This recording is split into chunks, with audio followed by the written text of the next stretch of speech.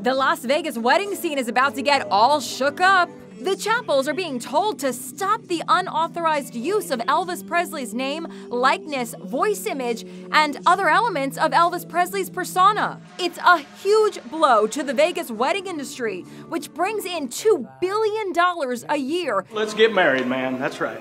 Thanks to the popular Elvis-themed ceremonies that attract lovers from all around the world.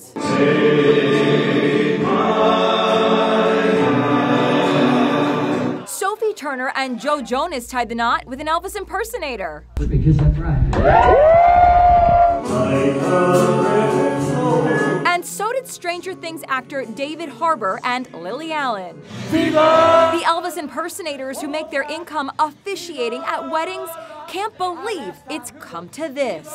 It's career ending. It's devastating. It's I'm looking at it. I could be homeless here in 2 months if they go through with this thing, you know? The crackdown comes just weeks before a resurgence of interest in the life of the king of rock and roll, with the release of the highly anticipated movie, Elvis.